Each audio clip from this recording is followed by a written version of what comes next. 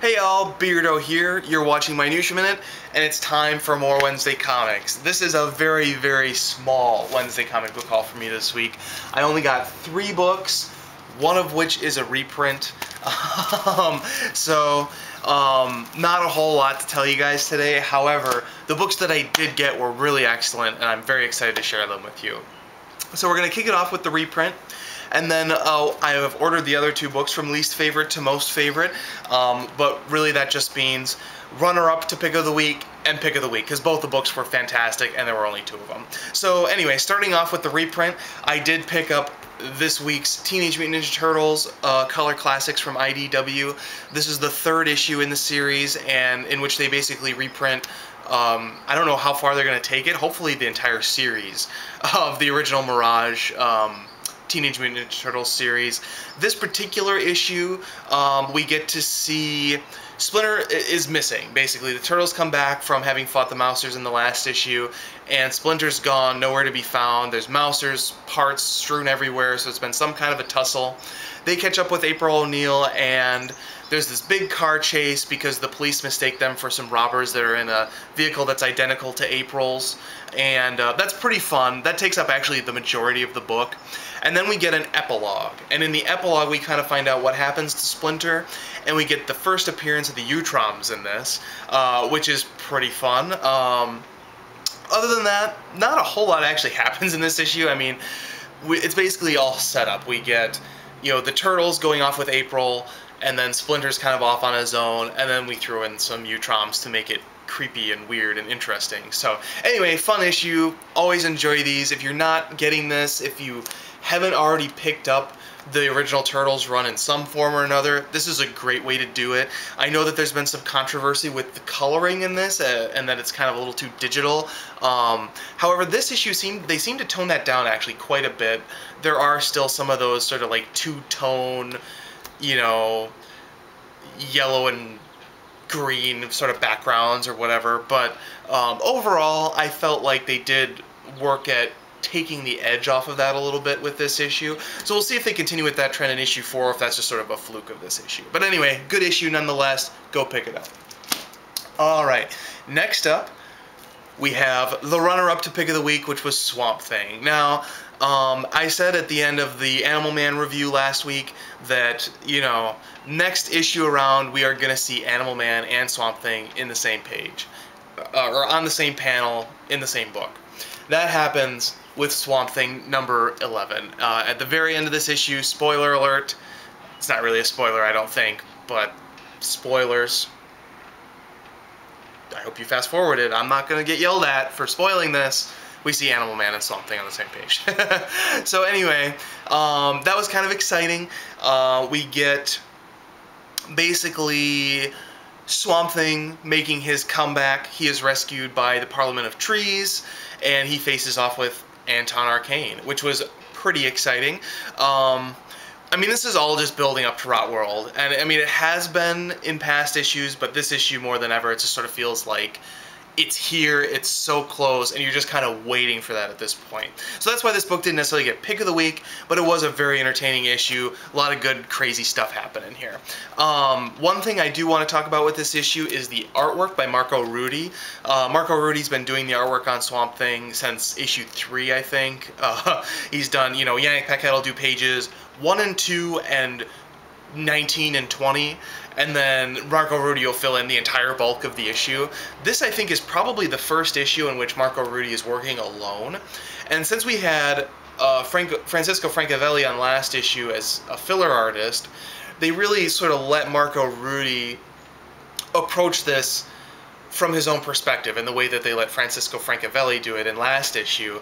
And so what you get is not very Yannick Paquette-like, but really Marco Rudy-like, and that is something I really, really enjoyed seeing. I thought Marco Rudy actually really knocked this book out of the park, considering that I wasn't really expecting very much from him. He toned down the sort of crazy paneling with all, you know, where the panels are broken up by, you know, oak trees and vines and flowers and things like that. There are maybe 1 or 2 splash pages like that in this book, but mostly it's a much more traditional paneling style, much more akin to the Francavelli that we got last month. and the actual, you know, illustration of the characters and, you know, Anton and Swamp Thing and all that stuff really was very spot on. I really liked his art, and honestly, if we just had Marco Rudy on this book, if he could consistently deliver this kind of art month to month, I'd be totally fine with that. So anyway, something to think about. I'm guessing we're going to get filler artists on Swamp Thing and Animal Man here, basically through issue 0. I'm guessing Yannick Paquette and the replacement of Travel Foreman. Sorry, I'm totally blanking on his name. I apologize. Steve Pugh.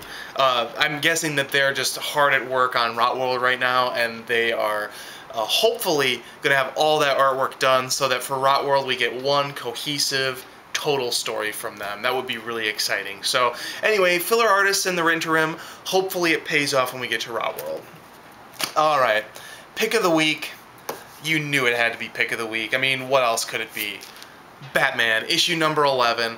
The conclusion, the epic finale, as they say on the cover, of the Court of Owls storyline. Now, I absolutely love this issue. I was expecting this to sort of be a no-holds-barred fight with, you know, Batman and Lincoln March. And we get that at the beginning, and there's some pretty great sort of, you know, fight choreography in this. It's very, very well realized by Greg Capullo. No big surprise there. And then we get the inclusion of the Rocket Pack device. And I rolled my eyes. I thought, oh god. And I'm going to spoil this here, but Lincoln March has a rocket pack built into his suit. And I just thought that was incredibly cheesy and a little bit like, oh boy, here we go. But it's not a rocket pack to be cool. It's a rocket pack that is used very specifically as a literary device for Lincoln March to basically drag Gotham, or drag Batman across Gotham and over Gotham and sort of see the way Gotham City is from his perspective and how he saw it in his orphanage as he was growing up. And it was very, very interesting. It created a really, really good parallel or mirror image, as they sort of explained it in here, between Lincoln March and Bruce Wayne, and how, you know, they're the same and yet completely opposite. And it was just superb writing on the part of Scott Snyder. It's really an excellent testament to, you know, what makes comic books great, because, you know, you get cheesy rocket packs in comics, but if you're a good writer, you can take a rocket pack and, you know, use it as a device to really further the story, further the characters, and create a very interesting situation that can play out throughout the majority of the issue. So anyway, fantastic writing from Scott Snyder, very, very satisfying ending. There is still a question as to whether or not Lincoln March really is Thomas Wayne Jr., and they're not going to answer that question with this issue, but they do leave it in a very satisfying place, and I was very, very happy with what they did with it. Also, we get the conclusion of the backup story, which is just sort of a very nice epilogue to what is already an epilogue in the main story. So anyway, that's all I'm going to say about Batman. It was a fantastic issue. Do I have to tell you to go pick this up? I sincerely doubt it. Anyway, so that's everything I got. We got Batman, we've got Swamp Thing, and we've got the Teenage Mutant Ninja Turtles reprint. And that's everything I picked up. So this is going to be a really, really short Minutia Minute. I do want to say, tune in this weekend. I will be posting probably the last Countdown to the Dark Knight Rises video. It is going to feature some sort of preludes, and, you know, stuff that sort of happened shortly before Nightfall. So I'll talk a little bit about that when we get to it. Hope you enjoy that video when that comes up. And then also, one last special note to Ghost Critic. Your bag is about, I'm going to say 2/3 of the way full. I've got a couple books. I went shopping, found a couple good things. I put a lot of thought into this. There is a theme to this bag, which you will find out in just a moment.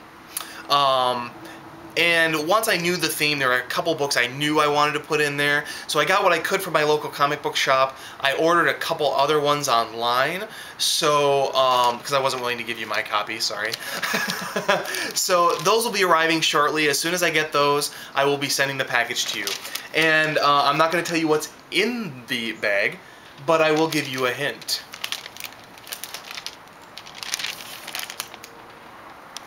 I hope you're excited.